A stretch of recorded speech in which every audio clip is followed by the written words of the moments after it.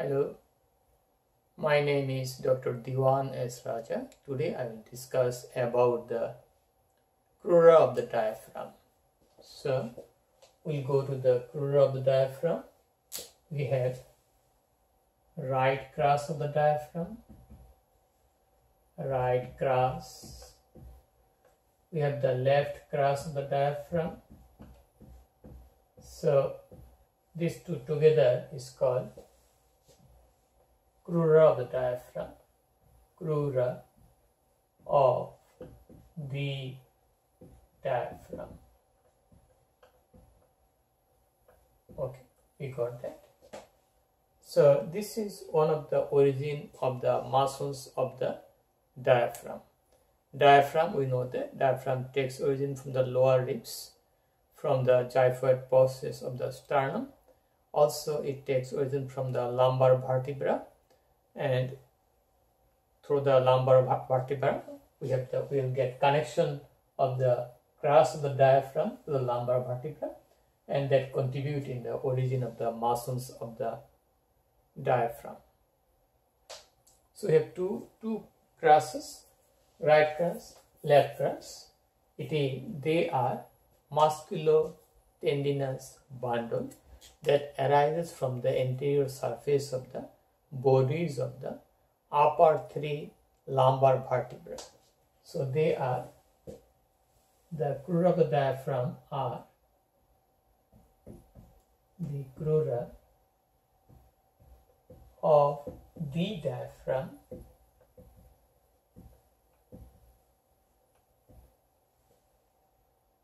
okay,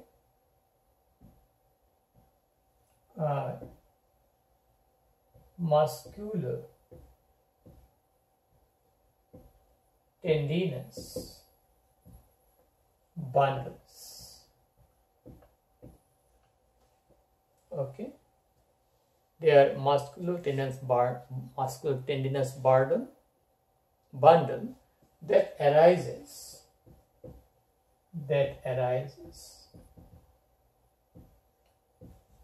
from the anterior surface of the lumbar vertebra.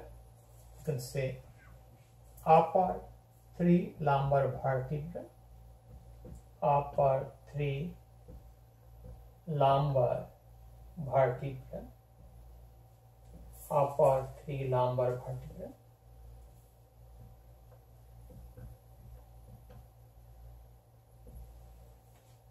Intervertebral disc,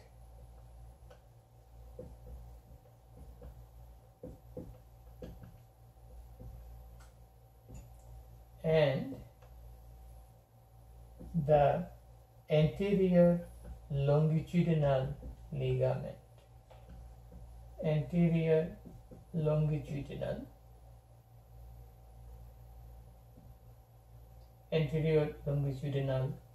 ligament. So you got the origin of the crus of the diaphragm. We have two crus, right crus, left crus. They are one of the origins of the diaphragm. Okay. So right crus is longer.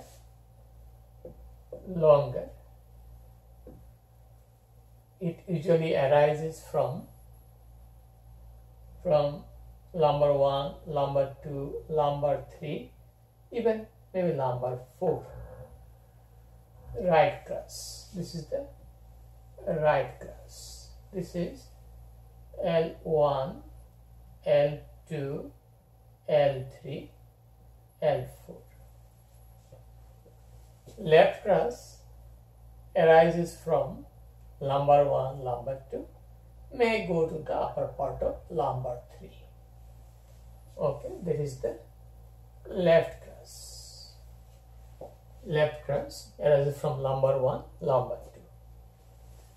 These crus are connected by the median arcuate ligament. This is the median arcuate ligament. It may not develop always, but it is present.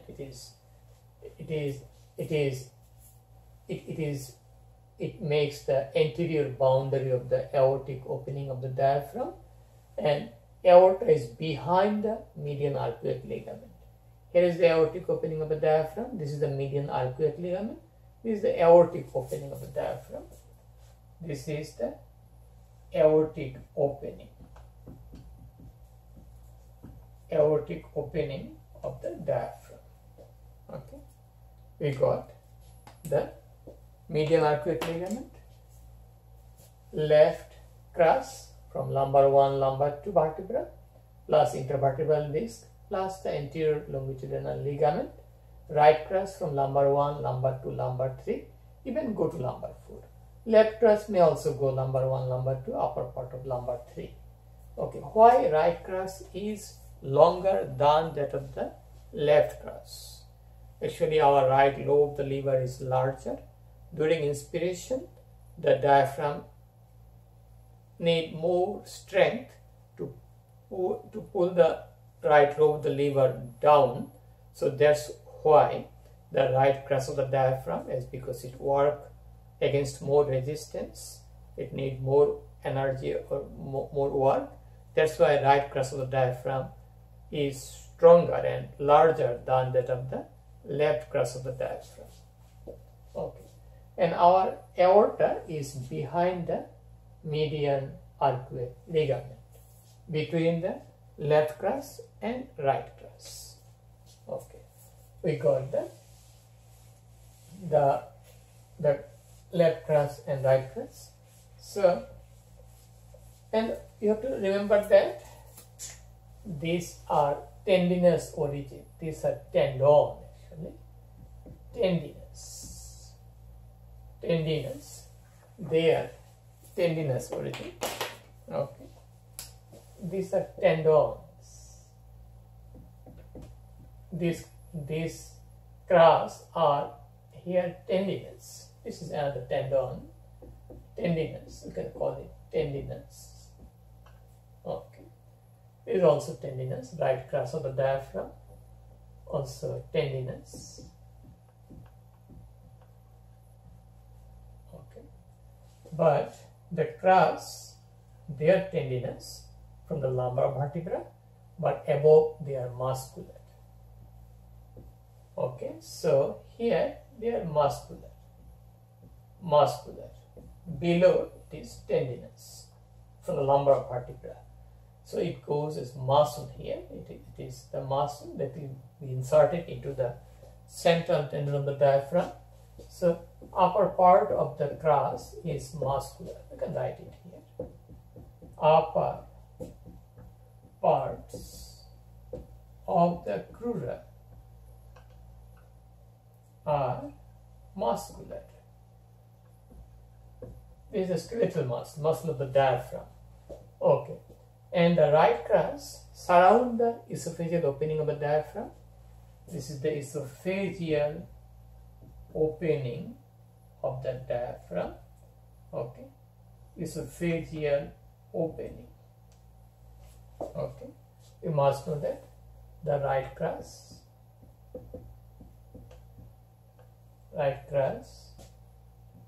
surrounds the esophageal opening of the diaphragm. Okay. Although esophageal opening of the diaphragm is a bit left of the median plane, but still it is surrounded by the muscles of the right crus of the diaphragm.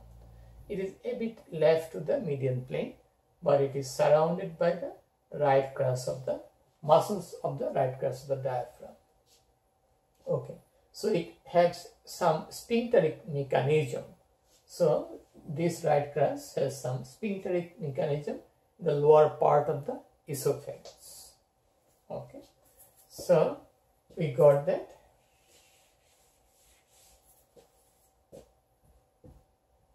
helps as a sphincter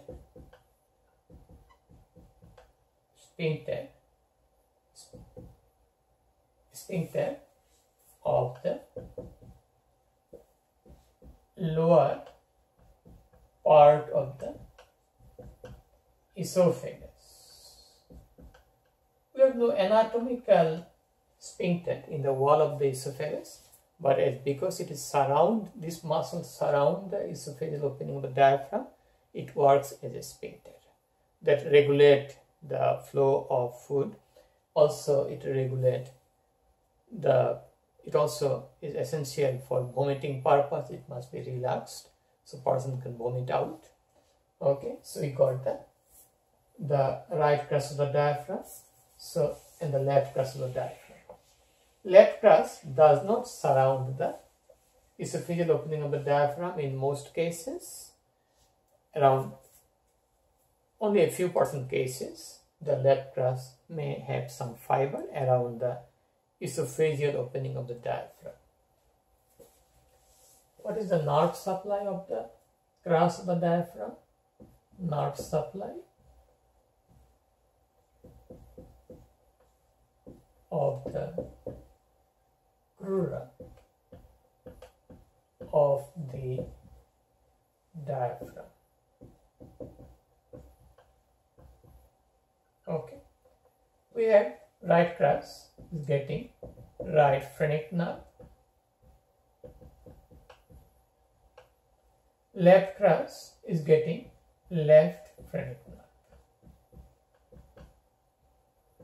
Okay, and also in the esophageal hiatus area, the left part will get the innervation from the left phrenic nerve, right part will get the innervation from the right phrenic nerve. Okay, so that's all about the crus of the diaphragm. If you have any question, please feel free to ask me. Please subscribe my channel, please support my channel, and share the information with your friends. Have a nice day. Bye now.